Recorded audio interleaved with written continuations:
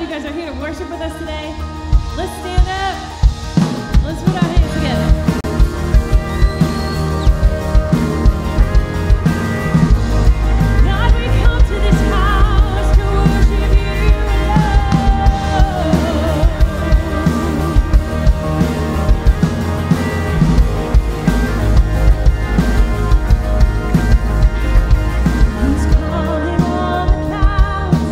Kingdoms will bow down.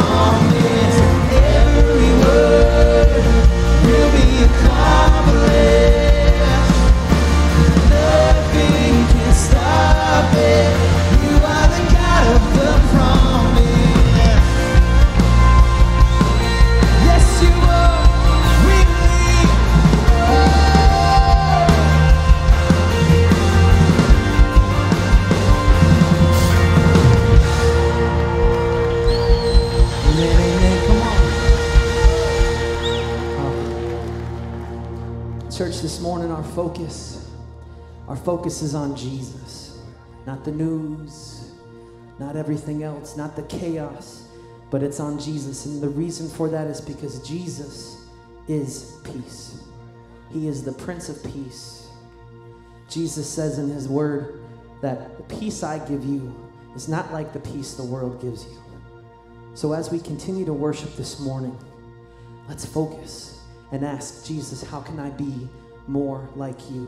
I want to be that peace in my family, in my workplace, in my community. Help me to be more like Jesus. Let's sing this together. I want to teach you this. If more of you means less of me, take everything.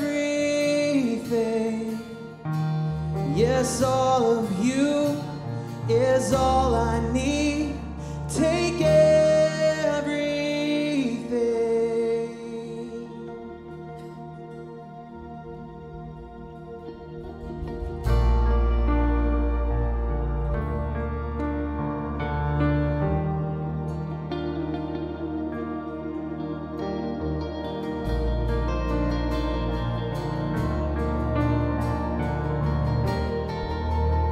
You came to this world.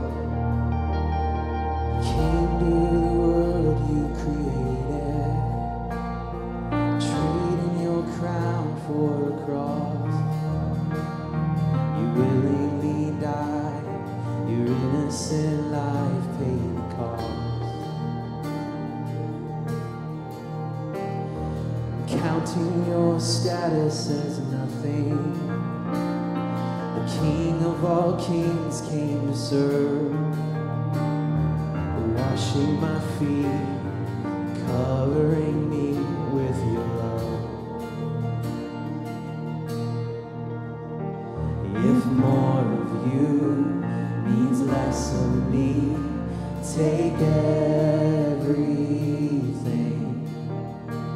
Yes, all of you is all I need. Take everything. Amen.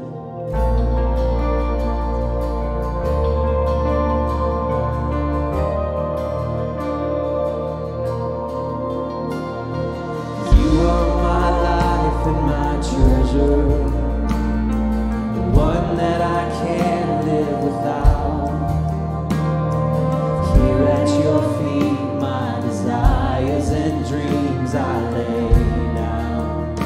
Come on, let's sing that again, church. Oh, and here at your feet, my desires and dreams I lay down. Oh, if more of you means less of me, take everything. Yes, all of you is all I need. Take everything. We sing that again. If more of you means less of me, take everything. Yes, all of you is all I need. Take everything. Oh Lord, change me like only you can. Here with your heart in your hand, Father, I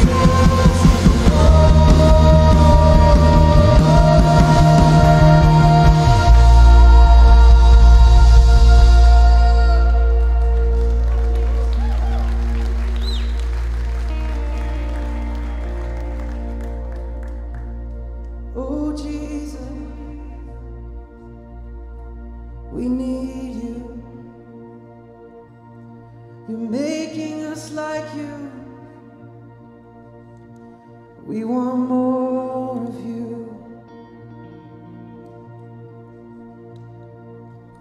Won't you meet us here? Not just this place, but in our hearts too, Lord. Won't you meet us here? I wanna be like you, Lord. Because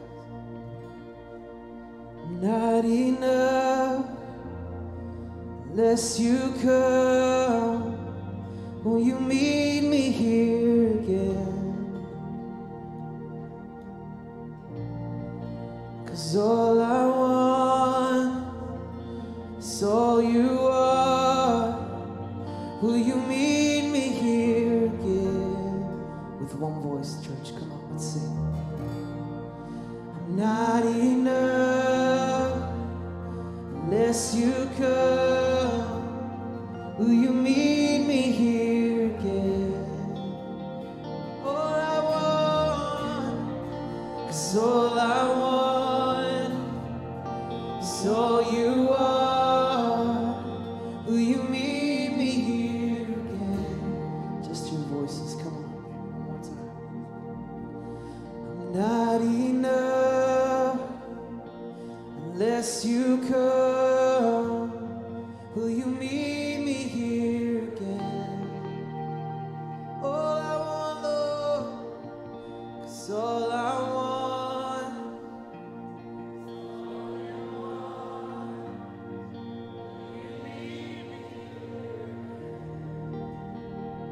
Let's pray, church. Jesus, that is the cry of our heart this morning. God, we want to be like you. But Lord, we need you. We need you to make that happen. So Father, we give up the parts of ourselves that we hold on to. Father, we pray that you take our fear and replace it with peace. Father, we pray that you take our chaos and replace it with order and gentleness. As we continue to worship this morning, Lord, I pray you give Pastor Gary wisdom, that you would have your hand on this building and on these people and on this community, Lord. Your presence is here, Lord. We love you. We thank you for the cross and how it sets us free. We pray these things in Jesus' precious name. Amen. Come on, let's make a joyful noise, church. Come on.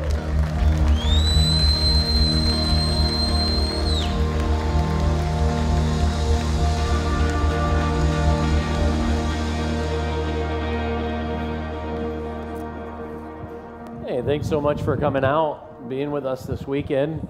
I remember the first time I learned to ride a bike. Maybe you do as well. Maybe you're remembering that as I'm talking. You remember the first time you ever got on the bike? Your parents, they did a little thing with you where they took the training wheels off and then somebody followed you at the seat and they held on to the seat. And then eventually they started running alongside you.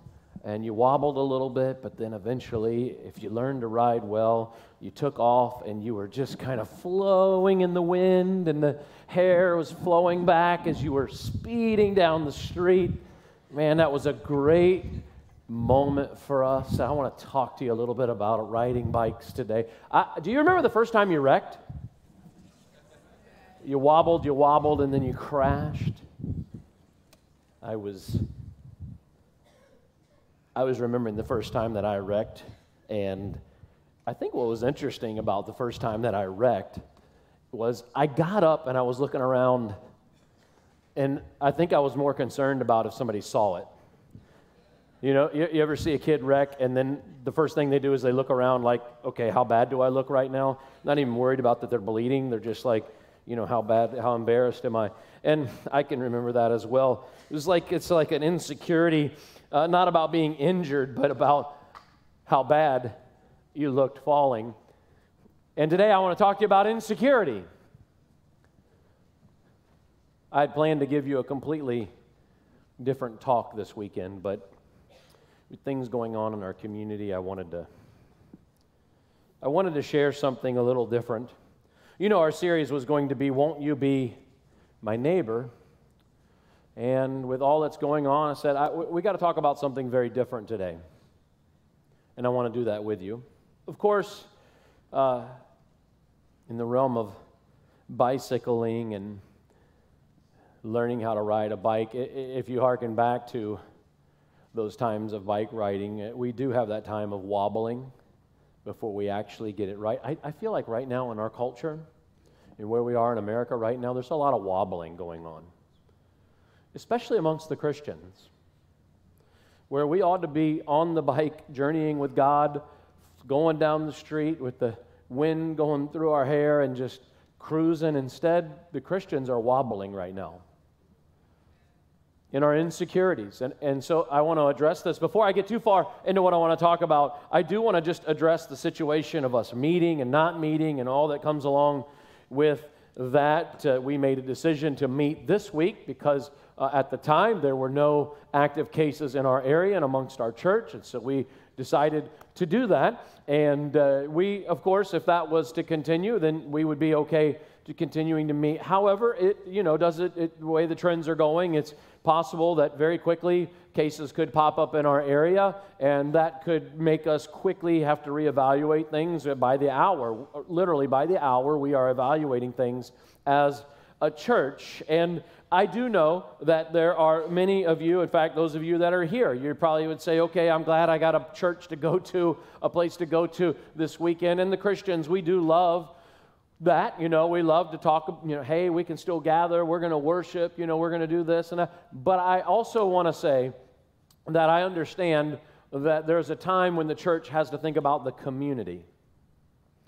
And as we're watching this sort of hour by hour, what we're watching is at what point, because there's active cases in our community, do we need to make sure we're being a good community partner?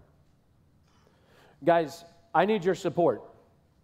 If the time comes where we can't meet here, that in the other ways that you can be engaged, you'll be engaged, but you'll support the fact that as a church, it has always been our desire to be a good community partner, and we have been. And we want to continue to be.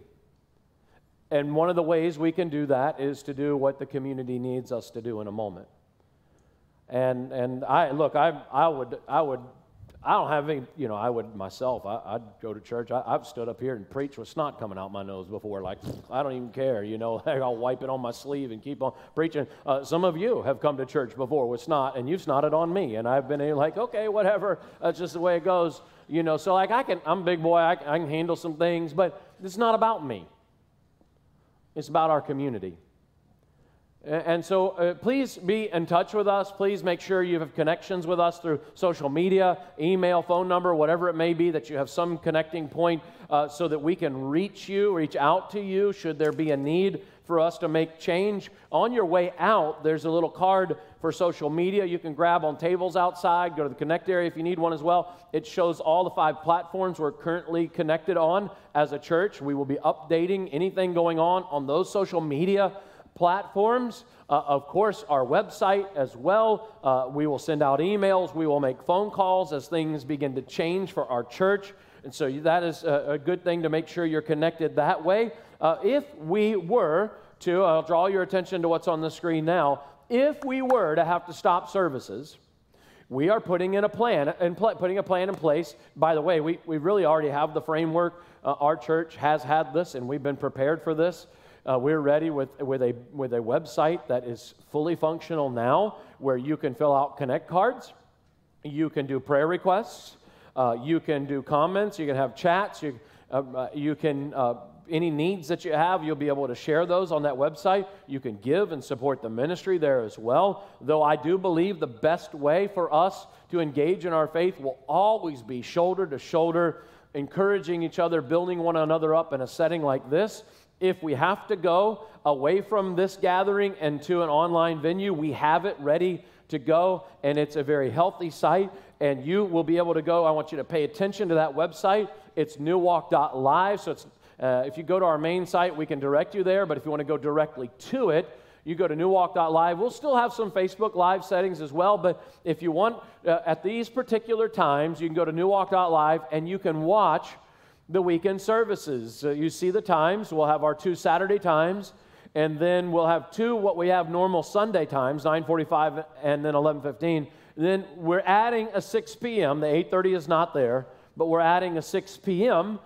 What will be there? A live worship experience like you see here on the stage. We'll have that. A live host. You'll have message notes will be there on the site, and of course the teaching as well. So it will be what you see here on the stage, visible to you watching online. And I want to encourage you to pick a time, gather your family. Maybe you've got some friends. You'll gather and maybe you'll do a house party. Maybe with your current small group, you'll get together and say, hey, you guys want to come over? We'll do a little watch party, watch some things. Hey, if everybody's healthy, then come on over. Let's have our little gathering. In fact, we're going to be prepared. This is really cool. If you want to have a watch party at your home, should this occur, we will have donuts. We'll have, for real, we'll get message notes printed out for you. We'll have things that you can take to your group as well, and you can come pick them up on the weekend before your gathering, and we'll give them to you to take to your gathering. You'll brew the coffee, we'll give you the donuts. So we're gathering, we'll have all kinds of opportunities to figure this thing out for however long it takes. And so I want to also ask you to support us by being a part of one of those online venues as well. If you have a gathering at your home, to tell us how many people are there, how many are watching online in a setting like that. We'd love to know things like that. So I'm just kind of laying the groundwork for what may actually happen. If you need more information about how to do that little website, of course, there's a card on your seat you can take with you that has information about our newwalk.live setting. Maybe you're not tech savvy. If you're good with technology, this is a very easy thing to do. But maybe you're not tech savvy and you're like, Gary, I got the internet at home, but I really don't know what to do with it. We will help you. There's a little sheet that you can pick up at the Connect table on your way out down the hall on the left-hand side. Give you instruction. If you still got a VCR and it flashes 12 o'clock, we can help you. We'll give you this little sheet to get you going with that as well. So you can pick that up down the hall. Something else you can pick up on your way out the doors. We got stacks of giving envelopes. You know, 80% of our giving comes online. Now, if you do give online and you're still getting a paycheck, I want to ask you to continue to support us. Maybe you're not giving online. You'll start giving online. If you're giving to greater things, you're still getting a paycheck. I'm going to ask you to continue to support those things, because if you want a healthy church to return to, that'll be important. But also, if you give in service and you know that we may not be meeting here, grab some of those envelopes. They're prepaid, self-addressed. Prepaid, you can drop those in the mail as well. Those are on the way out the door. Grab some of those. Just preparing for what may be. Now, I want to get back on track talking about biking and insecurities. And that's really where we are right now. Now more than ever, we're seeing what does it look like to live in a culture where people are insecure. You're seeing it right now. What does it look like to live in a culture where people have built their life on things that are empty? You're seeing it right now. I put in your notes, where does insecurity come from? The dictionary tells us this. It comes from self-doubt and fear. If you're taking notes, you can write that down. Insecurity comes from self-doubt and fear. Like, I'm riding my bike. I feel like I've got things going on pretty good. And then some potholes. Some speed bumps. It looks a little shaky. I take my eyes off what I need to have my eyes on. I start to wobble a little bit. I get insecure. Maybe I fall. Maybe I stop, put my feet on the ground because I'm scared to go forward. We are living in that right now. You're seeing it come. You see it come to fruition all around us. Insecurity happens when the things that you have built your life on, the little bubble of comfortability you've built your life on, like comfortability happens when you and I feel like things are going well in relationships, things are going well in our marriage, things are going well in our finances, the job, the career, things are going really, really well, and then all of a sudden there's a shakeup, and that comfortability, it starts to get uncomfortable, then fear sets in, then doubt and insecurity. And right now, what we're seeing is that shakeup of everybody's comfort zone, and they're scrambling. How do you know? When people are insecure, they're grabbing a hold of anything they can grab a hold of.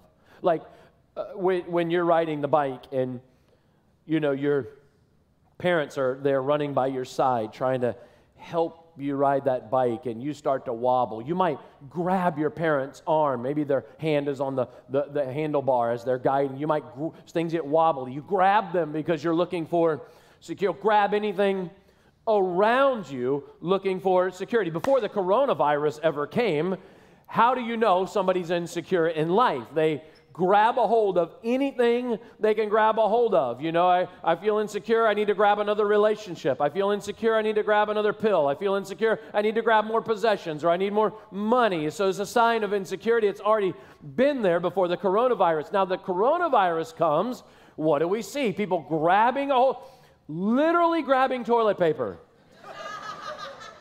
Really, like, totally like freaking out, insecure, let's grab toilet paper. And like, I don't know if you figured this out. Like, I learned this a long time ago.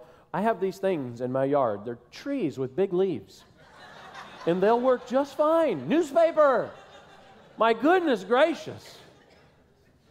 So we can, guys, we can survive this. But you see this craziness of grabbing a hold of things, a sign of people who are stressed out, people who are feeling uncomfortable, people who are about to freeze, like just a hard freeze in life, not understanding what's taking place. And so I wrote in your notes, what we're going to break down is when I feel like things in my life and things around me are starting to crumble, what do I need to do? So how are we going to recalibrate this so that we're ready going forward? How do we not stop? How do we keep going, keep from wobbling, keep fear from setting in, doubt, insecurity from setting in? And these times, right now, is the time when we're seeing it happening. How can the Christians especially be ready? And we're going to look at a scripture in Psalm 139 that David gives us to help us. This is so important because David went through a time in his life where the walls were caving in on him. He felt like everything was crashing around him. His success, his things, the promises of God felt like it's all caving in on him. You know, he wasn't dealing with the coronavirus, but he was dealing with the sin virus. And he started looking at things he shouldn't look at and being in places he shouldn't be at. And then he crossed the line and had an adulterous relationship, and then had somebody killed for it, and tried to hide it. And in that secrecy and the fear and the self-doubt, the walls feel like they're caving in. What did David do? What can we do that David did? And so we're going to look at this together. And if you're taking notes, I wrote in your notes, here's the first thing I can do. I can remember that God knows me. It sounds so simple, you know, it sounds so like 30,000 foot. Of course, remember God knows me. What does that actually mean? And how important is that for right now? And I want to share this with you. Here's what it says, Psalm 139, verse 1. Oh, Lord, you have examined my heart. You know everything about me. You know when I sit down. You know when I stand up. You know my thoughts when I am far away. God knows when you have the feelings in your life that things are falling apart. He knows. And that's important because if we're not careful, what we will do is try to suppress or deal with that fear in the wrong way, grabbing a hold of things, trying to find solutions, temporary solutions, instead of just talking to the Heavenly Father who already knows your fear. He just wants to talk, he wants to talk with you about it. We said last week when we were talking about how to deal in the richness of forgiveness, we have to be reminded that the feelings that we're feeling of brokenness, like God already knows them. The confession is simply talking to God about what God already knows. And when you're dealing with fear, if you're not careful, instead of going to God, you'll go to these other things, and you'll even put on a facade. You'll try to make everybody think you're not fearful, but deep down inside, You actually are. And what I want you to know is that it's okay. It's okay. It's okay to talk to God and say, there's something creeping in here. Because the more you let it creep in, the more it consumes your thoughts. The more you listen to the voices of chaos in our culture right now, and the social media and the news media, the stuff that's just permeating chaos into our lives, the more you magnify the fear, the more it consumes you. We've talked about the more you magnify God and focus on God, the more He is magnified. God knows right now if fear is creeping in. Right now, for some of you it has. Others of you, I've heard from you, are like, man, I'm not worried about it. But if the time comes in the next week or two when a fear creeps in, say, you know what, I'm not going to magnify that. God, you know that I'm having this fearful thought. God, I am turning to you. At our church, since the very beginning, what we've wanted is for people who are dealing with some sort of brokenness or doubt or fear or insecurity to just be honest about it. It just, you know what, I've got this going on. Like, I'm struggling with this. And to say, you know what, it's okay to not be okay. It's okay to talk about things that you need to talk about and ultimately talk about them with God. And I think for far too long in the church, what we've ended up doing is we've created environments in the church where people are struggling, they're dealing with insecurity, they're dealing with fear, and but as long as you got the big cross around your neck, and as long as you're wearing the right clothes, and you got your big Bible, and you come to church and you speak Christianese in the right Christian language, then nobody will really know the insecurities and struggles that you're dealing with. And God says, hey, wait, no, don't hide those fears, don't hide those doubts. Don't try to play games with it. Just be honest with it. Before the coronavirus ever came, did God know about your struggle with anger? Yes. God know that you get upset regularly with this person that you work with, and you don't know how to deal with that frustration. He already knows. Does He know how you are when you get cut off in traffic and you go batty? God knows. Does He know the struggles in your marriage? Does He know the struggles in your life? God knows. Well, in these coming weeks and months, God, you know the fear. I'm turning to you. Question for you. Did God know in 2020 there would be a coronavirus? Yes. He already knows all these things. It's the reason why He sent Jesus Christ. So that we wouldn't go through these things alone, so we would know and have a relationship with our Heavenly Father. So we utilize that relationship in these times, highs and lows in our life, to say, God, I'm journeying with you. I am not going to hide and suppress this fear. I'm going to be open with it so that I can deal with it. I was thinking of a time when just some little bit of fear creeped in on me and started to just mess up my mind. I was speaking at a conference, and there were pastors there. And there was 2 speakers that day. I was the second one. Another guy went before me. He was the first one. And see, he had these little initials in front of his name when he gets introduced. DR, period. And so they introduced him to come out on the stage and speak. And, I had a good talk ready to go. After him, I was ready. I felt like I was going to deliver a good talk to these pastors. But when they announced him, they said, here's Dr., And I thought, my goodness, how am I compared to this guy? I have to follow him? I probably should have gone back to school before I came to a conference like this, because there's no way I will ever be able to deliver a talk as good as the doctor. And then, what ends up happening is fear creeps in, am I good enough? Is this going to work? Maybe my talk's not so good. I was confident in my talk, but now I'm fearful. Fear, doubt, insecurity creeps in, and I had to get a handle on that in the moment, or I was going to go out and lay an egg. And you're going to go out and lay an egg in our world and in our culture and in our community if you don't get a handle on the fear and the doubt and the insecurity. And as Christians, above all, as Christians, we have to be the people. It is in moments like this, it is in times like this where we cannot let the fear consume us. We have to be the light for our community. And folks, the biggest place we are the light for our community is not here on the weekends. It's when we leave here and go into our community and in our neighborhood and online and things like that. Here's the next thing I put in your notes. I've got to remember that God is with me. That He's with me. Here's what it goes on and says in Psalm 139 and verse 3. And then we'll go to verse 7 and verse 11. Here's what it says. You see me when I travel, when I rest at home. You know everything I do. You know what I'm going to say before I say it, Lord. You go before me. You follow me. You place your hand of blessing on my head. I can never escape your spirit. It says in verse 7, I can never get away from your what? Presence. He's all around us. In verse 11, I could ask the darkness to hide me and the light around me to become night. But even in darkness, I cannot hide from you. To you, the night shines as bright as day. He's there. When you were, maybe you were like me, I helped teach my kids to ride bikes. And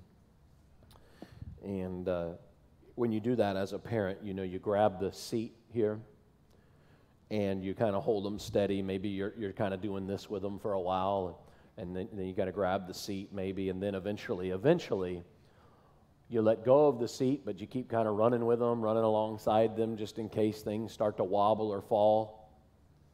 That's what we do with our kids. You know, it's pretty tiring because like you keep doing, okay, do it again, Daddy. Let's do it again, Daddy. You know, and you're running alongside them, and at some point you're like, you know, you're gasping for air doing this exercise of trying to teach your kids how to ride a bike. And at some point, you can't stay alongside them anymore. At some point, you just say, okay, here you go on down the road. And you're just kind of like, there they go. I don't know what's going to happen, but there they go. I'm here to tell you today, and you need to hear this morning. In your flesh, as a parent, you get tired. But you need to know this, your Heavenly Father never gets tired of running by your side. Never gets tired. And you need to know that right now. He is not tired. He is present. He is there. You think things are wobbling. You think there's a little bit of fear going on right now. He is there. He is guiding you. He is by your side. He goes before you. He goes behind you. He goes around you. His presence is everywhere. And at times in our lives, like, we need to know this, and we need to be reminded of this, because fear can cause us to forget that God is there because we're so focused on the fear. Man, I got to tell you, there's been times in my life I needed to know that God was with me. I cannot do, okay, God, I can't do this alone. God, I need your strength. I've tried to do it on my own, or whatever, but I can't do it. One of the times was when I got married. Sean and I talked about a couple of weeks ago. We were talking about how, you know, when she was up here, how, my goodness, man, but the first few years of the marriage, like, we wouldn't have survived if I hadn't figured things out. You know, I found Jesus Christ a few years into our marriage, and it completely changed everything, the future of our marriage and our family. It was a big moment, but I remember knowing, like, because I don't know if you were like this, and you're here today, and you're a guy, or maybe a lady. You know, we really, sometimes we don't know what we're doing when we get married, you know, like, especially men. We've got the honeymoon night figured out, but beyond that, we don't really know what's going on, you know, and that was the case for me. And you get to this place where you're like, I'm at the end of me. I'm at the end of me. And when I came to know Christ, I can remember thinking, God, I have reached the end of me in my marriage. God, I need you to come alongside me and help me be the husband that I need to be.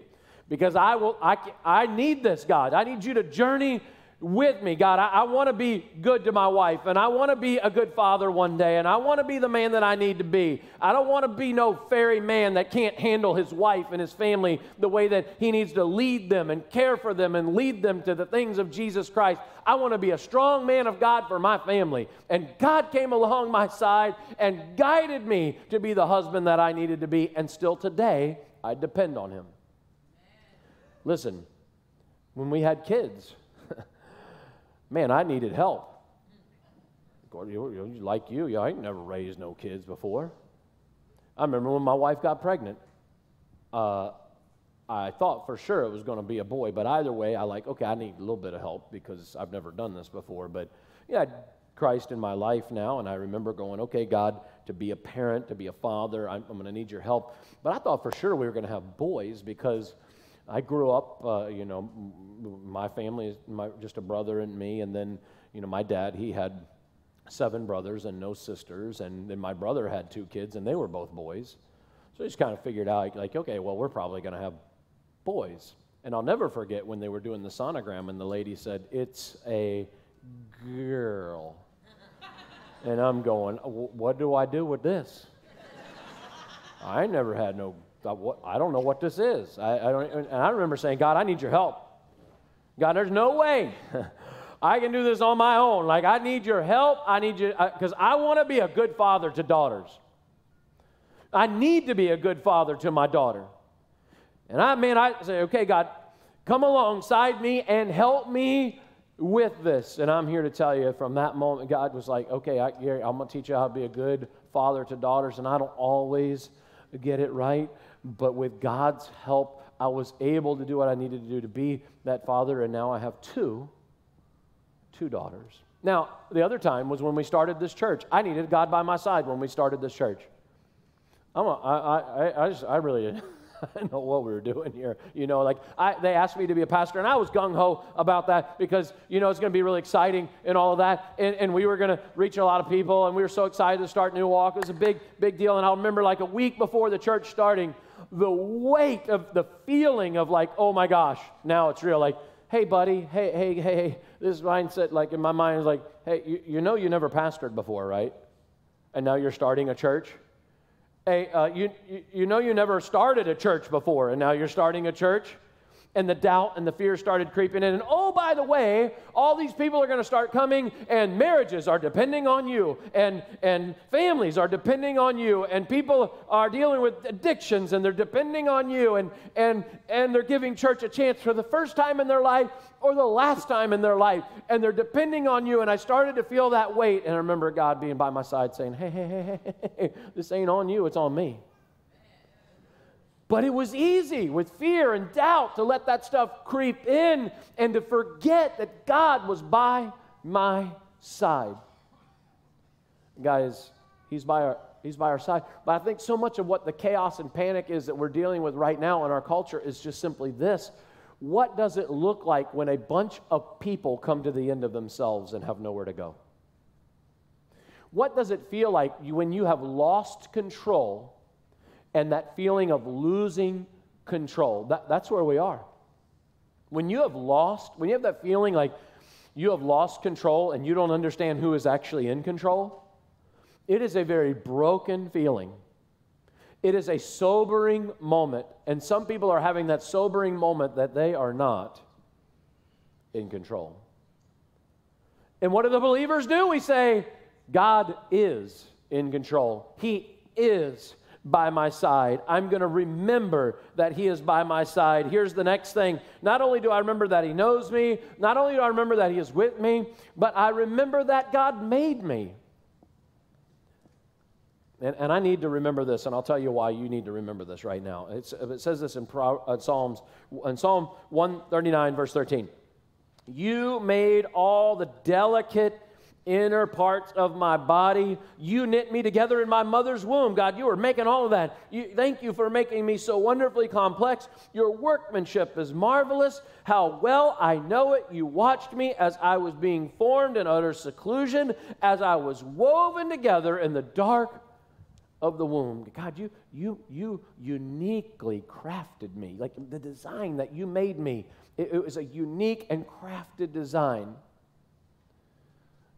That uniqueness and you were born into this world and during this time for a purpose, for a plan. I think though sometimes in chaos we forget that purpose.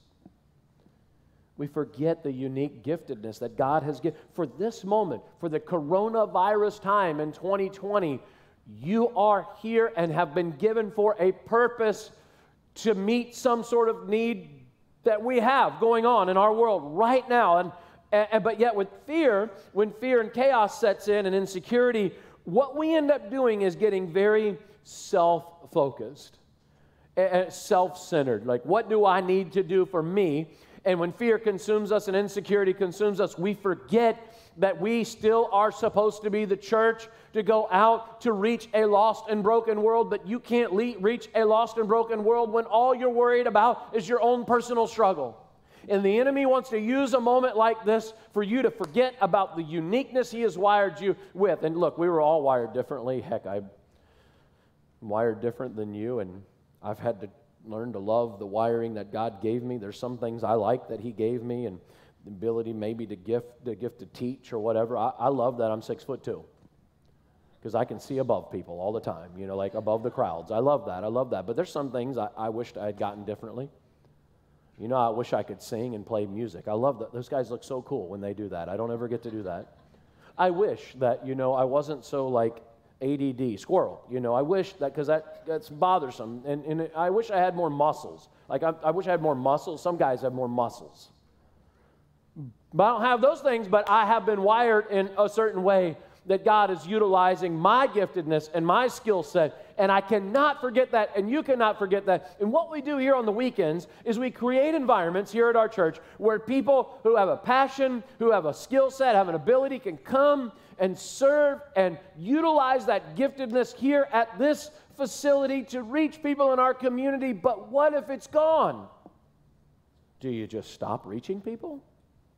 Do you just stop serving people? Folks, this is the time where we stand up as a church and say, hey, how can I help you? What can I do for you? There are people in your neighborhood. There are people around you that could utilize some help. Maybe their lawn gets cut. Maybe your neighbor needs some food. And there are elderly right now that are scared to leave their homes.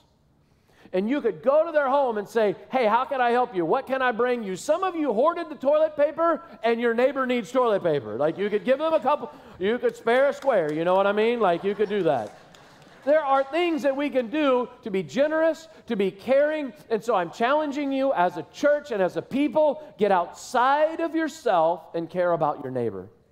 Care about people around you. Let us not get laser focused on our own needs, that we forget about our community. Let us be pointing people to Jesus through our goodness that God is doing in us. Here's the last thing that I gave you. I'm going to have the band come out. They're going to join me here on the stage. But here's what it says. I got to remember that God is guiding me all the way through this. He wants to, and he is guiding me all the way through this. In Psalm 139, it goes on and says this in verse 24. God is going to lead me along the path of everlasting life.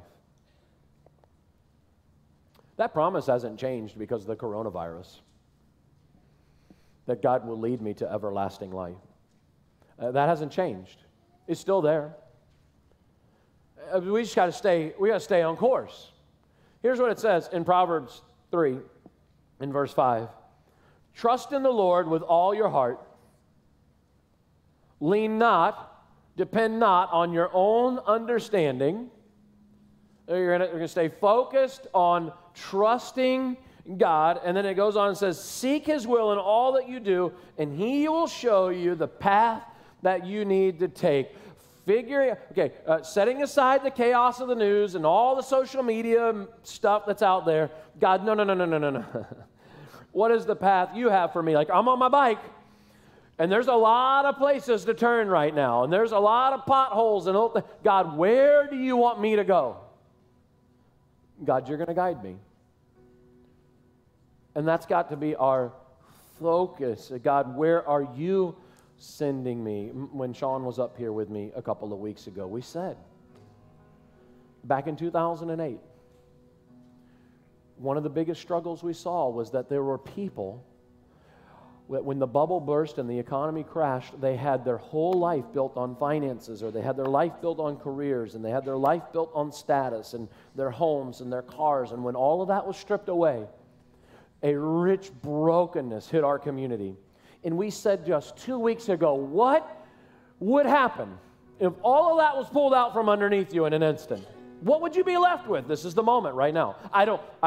Probably what we're dealing with is short-lived. There may be longer consequences, but it's probably a short-lived thing, and we'll get through it. Obviously, we're going to get through it.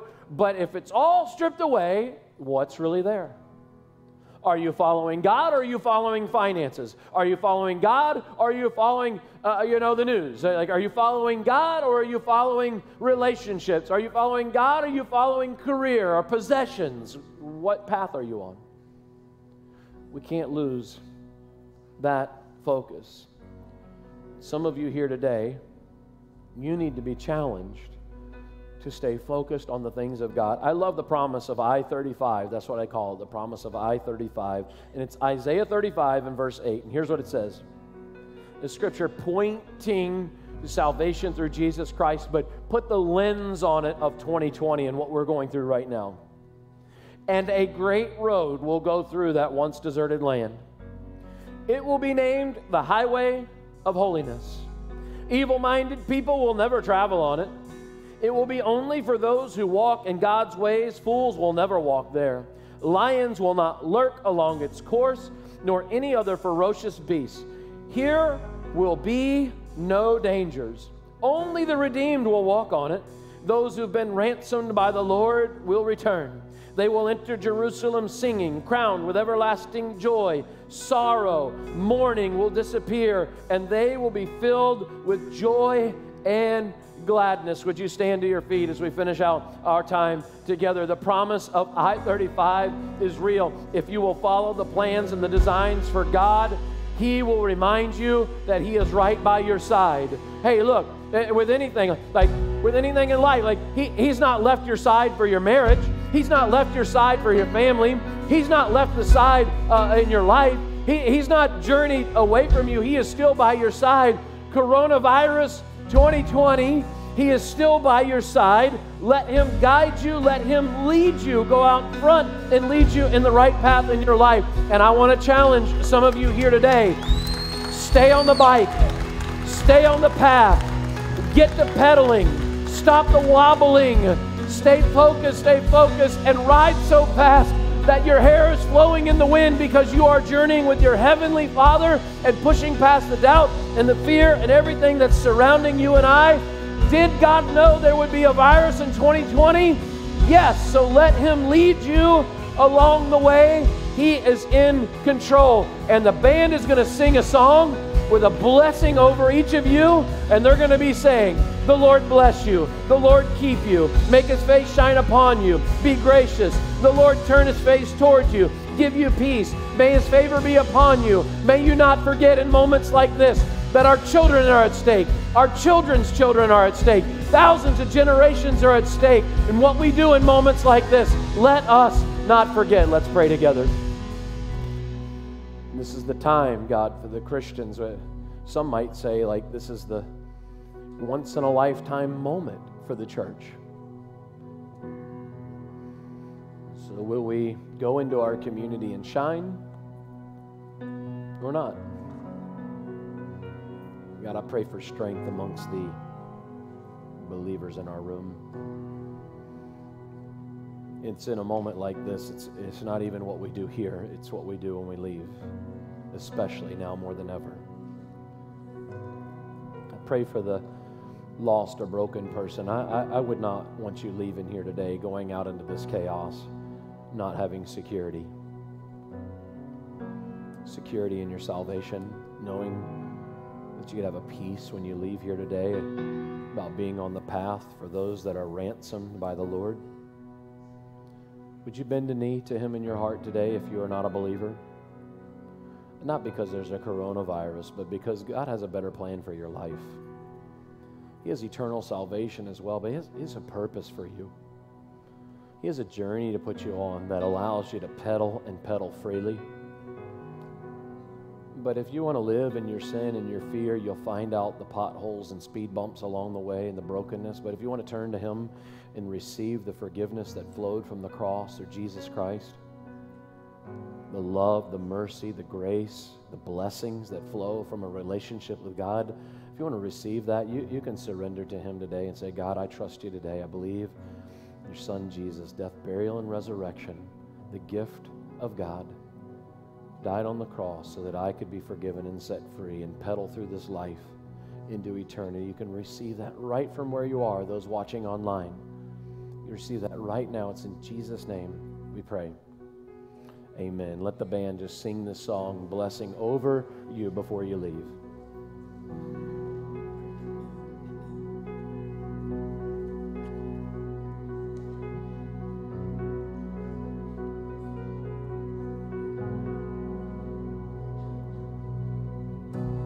Lord bless you and keep you.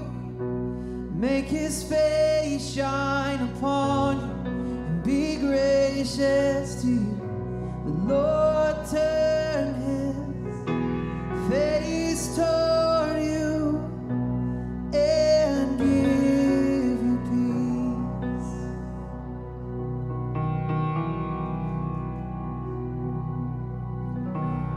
Lord bless you and keep you. Make his face shine upon you and be gracious to you. The Lord turn his face toward you and give you peace.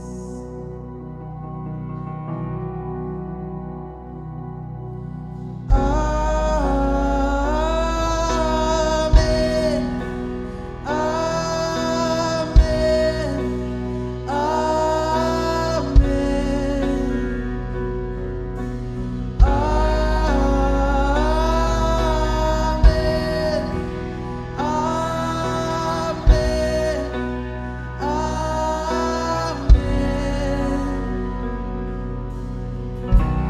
Lord bless you and keep you. Make his face shine upon you and be gracious to you. The Lord turn his face toward you and give you peace. We believe, we agree, let's sing along, come on.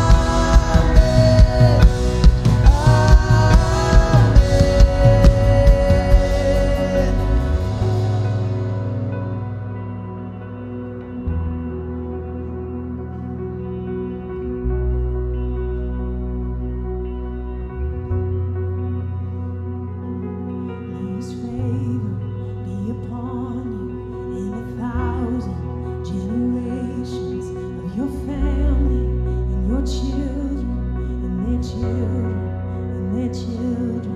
May his favor be upon you in 1,000 generations of your family and your children and their children and their children.